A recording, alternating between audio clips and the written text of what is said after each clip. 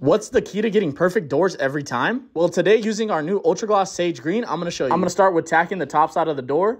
I'm squeegeeing all the way across to the first body line I see. I'm gonna remove the cap sheet, and starting from the body line down, I'm gonna be going all the way across, making sure I cut those wrinkles. Then I'm gonna go ahead and glass the bottom portion of the door and split the door in half, working the left side and then the right side, cutting those wrinkles, applying a little bit of heat.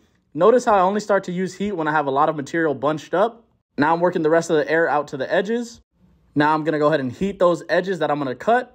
Go ahead and trim down your excess, remove it, and then tuck all of your edges. Once I finish all the edges around the door, I'm gonna go ahead and post heat and then start working the edge on the top. I'm working all the way to the edge, cutting it off. That way I can put the trim over. Now I'm gonna be working on the door handle cup. I'm gonna go ahead and heat it up, let it cool for 3 to 5 seconds, and then start working all the material and air out one way. Make sure to stay consistent so you don't leave any air bubbles behind.